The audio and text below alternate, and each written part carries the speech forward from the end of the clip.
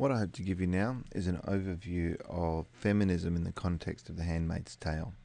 Now, it's important to know that there are many different ideas about what feminism is, and we should keep this in mind when we're trying to wrestle with these big ideas. And so in this, I'll be giving you some definitions and a bit of history, as well as Atwood's interpretation of feminism. And it's important throughout this to have these terms in mind. The first one, patriarchy, which centers around this notion of male power. And the idea of power itself, which is that power isn't held but exists around a person who control knowledge and have the authority to make claims of truth. Foucault's idea that power is around this authority, knowledge and truth triumvirate is one that's really useful, I think, for describing how discourses are shaped to reinforce power structures. Socialism is this belief that holds that power is maintained through strict class structures. And I guess if there's a really loose definition of feminism, it's this critique or a belief system that holds that power is maintained through gender-based assumptions that privilege men, or patriarchy. But I think it's useful to look at feminism in light of some quotes by famous feminists, and beginning with Mary Wollstonecraft, who says that she doesn't wish women to have power over men but over themselves, and that women are taught from infancy that beauty is a woman's scepter. The mind shapes itself to the body, and roaming round its gilt cage only seeks to adorn its prison. And so for Mary Wollstonecraft, beauty itself is a prison that patriarchy, I guess, uses to subjugate women. But then there's a simpler version, I guess, from Rebecca West, who says that she only knows that people call her a feminist whenever she expressed sentiments that differentiated her from a doormat or a prostitute. But Gloria Steinem is a really significant figure in feminism, particularly from 60s. You'll see in the top left-hand corner she's dressed in a Playboy bunny suit. That's because she came to prominence after writing an expose of the Playboy nightclub in New York, where she infiltrated and wrote about the exploitation of women through the Playboy nightclub. I guess one of the key ideas from Gloria Steinem is this idea of sisterhood among feminists. And what I like in the second quote here is this idea that patriarchal power is reinforced because women are so visible. And she says that sex and race are these objects of power relations because they're easy and visible differences that have been the primary ways of organizing human beings into superior and inferior groups. The thing I like about this quote is that it doesn't simply point to feminism, but all forms of power relations that have dominated Western thought for the last 500 years. But if we come forward here to Betty Friedan, we see here the implication that men are as much trapped in this outmoded idea of patriarchy as women are, that they're made to feel unnecessary when there are no bears to kill. But it's Erica Zhong's quote that I really like, and she says that women are the unexploited group in history to have been idealized into powerlessness.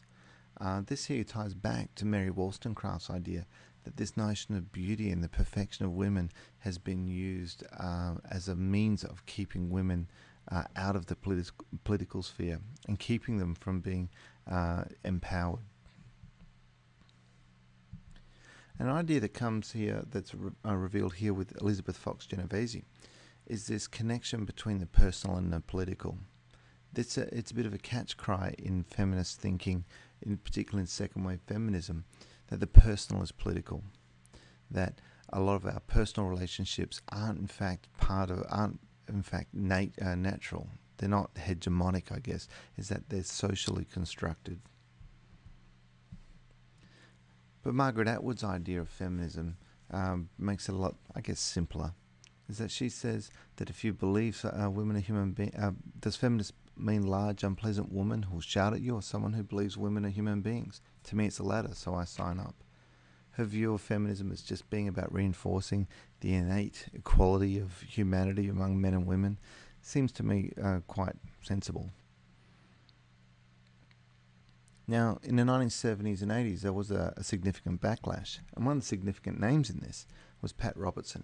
In 1988, Pat Robertson, in fact, ran for the Republican nomination for president.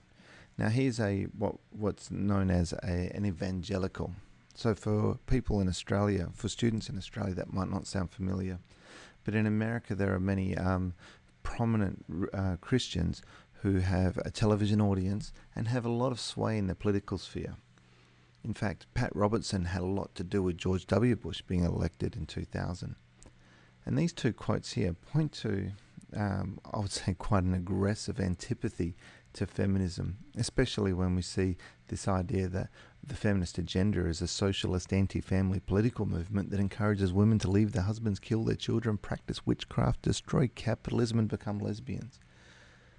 And then in the second one here, we have this traditional idea that if you get married, you have to accept the headship of a man. Now, the backlash against feminism has centered around entirely this idea that it erodes traditional family values.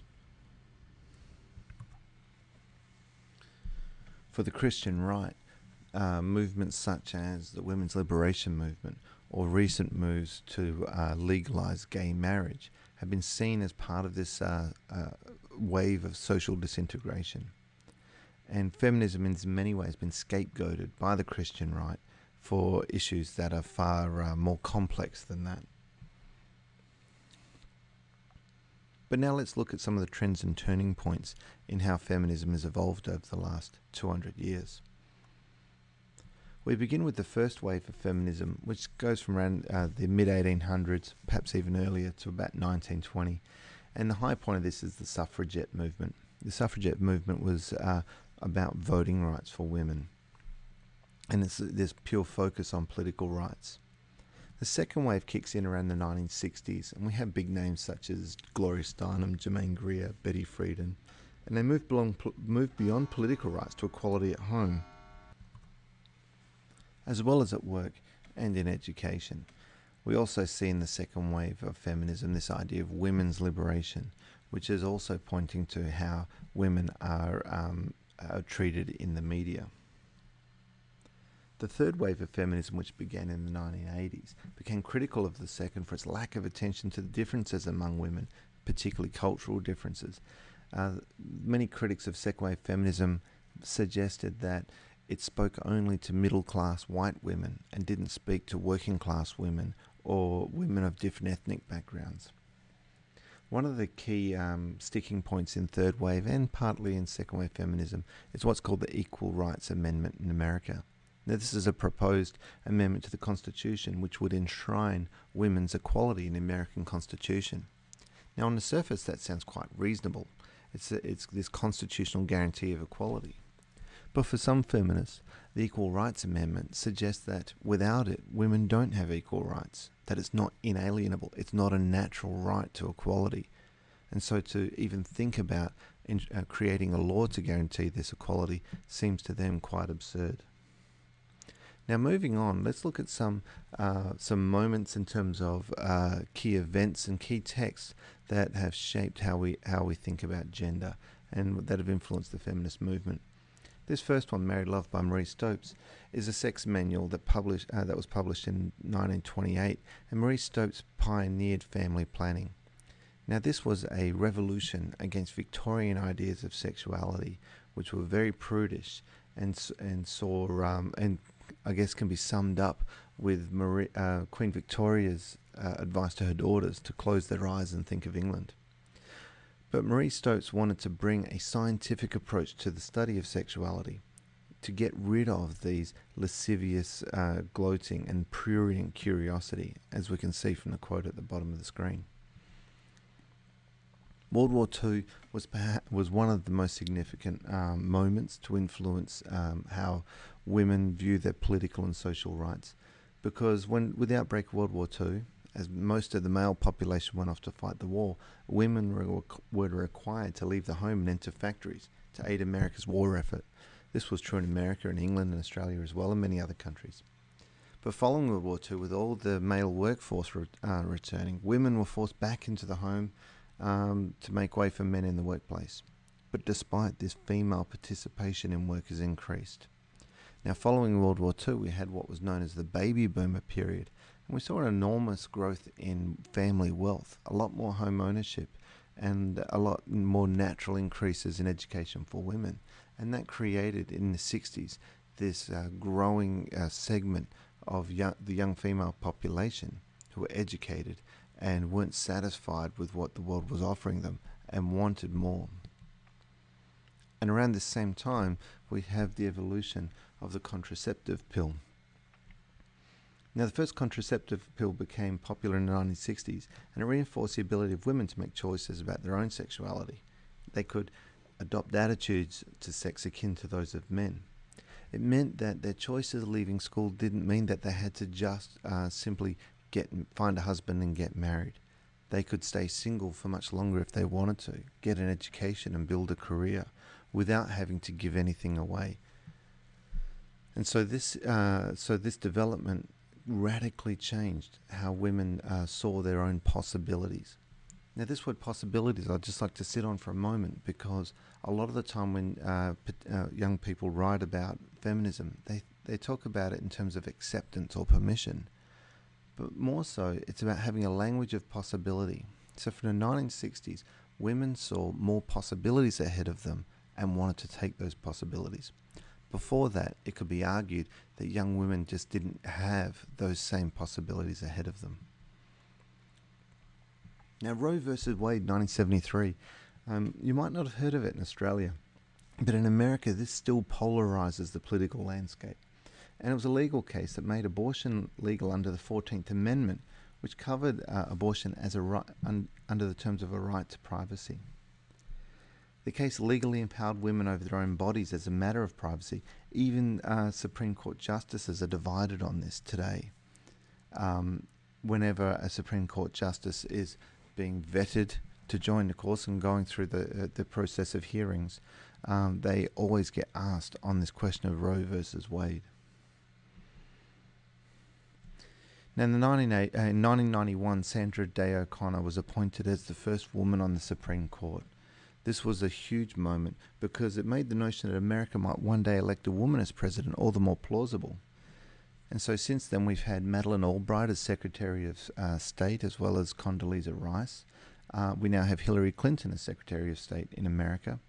And Hillary Clinton is conceivably going to become president perhaps in 2016. Her bid to get the Democratic nomination was only thwarted by Barack Obama. So how does feminism sit with Handmaid's Tale? Well, it's actually not as easy as it might seem. Atwood resists ideological hardlines, and Handmaid's Tale is certainly a feminist novel insofar as it creates a dystopian vision of a patriarchal caste system. But Atwood isn't simplistic in this novel. She doesn't push a single ideological barrow. She points to the schisms within feminism. That is, there are many different feminist positions that are at odds with each other, and Atwood critiques this by giving us a dystopia in which women are a key part in their sisters' subjugation. And so it's a mistake when looking at Handmaid's Tale to look at it simplistically as purely a feminist novel. It's a novel that actually critiques the many feminist positions as well, but still points to this basic idea that women that points to the idea of women's humanity. And going back to that earlier quote where she just says that that she is all in for a view of feminism that just holds that women are fundamentally equal to men. And so that concludes the discussion on this video. I encourage you to go and look at the topics that have been covered in a little bit more detail.